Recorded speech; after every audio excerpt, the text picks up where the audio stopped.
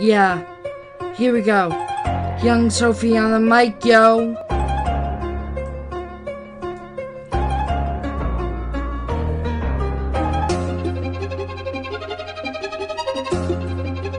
Let's go. I am young Sophie. I'm as quiet as a mouse. You won't hear me as I sneak in your house.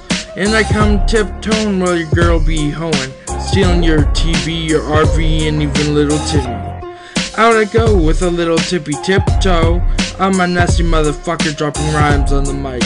If you're not careful, I'll also steal your bike. If you don't know me, now you do. I'm the kind of girl to not give a poo. Hate to see her go, love to see her leave, but I'm not a magician, there's nothing up my sleeve. Here I go, leaving the house, not a crumb in sight. The Grinch wish he were me, could take him in a fight. Fuck the chimney, been here all day, dampening the sound with an old toupee.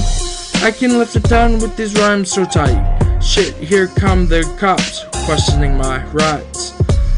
I get home, they eat some food, and oh my god, it's not very good. I start getting dizzy as my brain gets in a tizzy. I see a figure coming at me, I collapse to the floor. I wish I could say why I saw that door. I wake up in a room with nothing at all, only a motherfucking bouncy ball.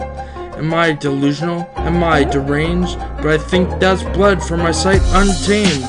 I struggle and struggle until someone is here. They can't do something this severe. If only I listened to my ma, then I would not have made this faux pas. They socked me and shocked me until I would talk, but they didn't know I had a tiny cock. They thought I was a man's, but I was really actually trans. They let me leave and they cleaned me up.